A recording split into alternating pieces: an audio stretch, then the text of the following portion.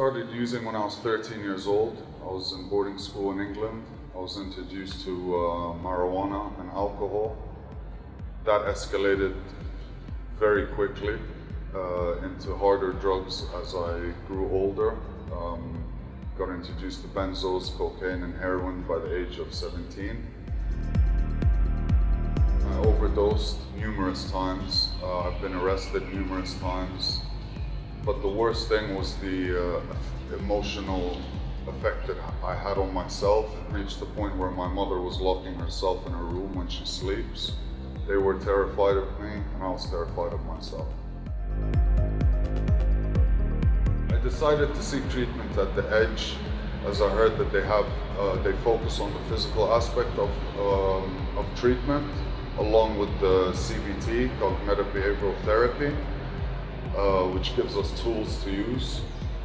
I was impressed to see that there was physical training every single day of the week. It wasn't repetitive or boring as the schedule changed from the fitness aspect of it. And on the weekend, during the excursion, we did things like trekking or hiking, the off-road cycling. Fitness has helped me with my journey in recovery because it gives me a sense of purpose, a sense of meaning. It's a hobby that I finally have.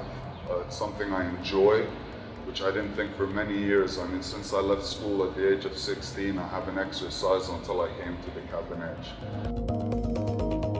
I've left the Cabin Edge a month and a half ago, and I've competed in 3 competitions. The first one was a Tough Mudder, the second competition was a duathlon, and the third one, which I did this weekend, was a CrossFit competition, and I came 3rd place in that.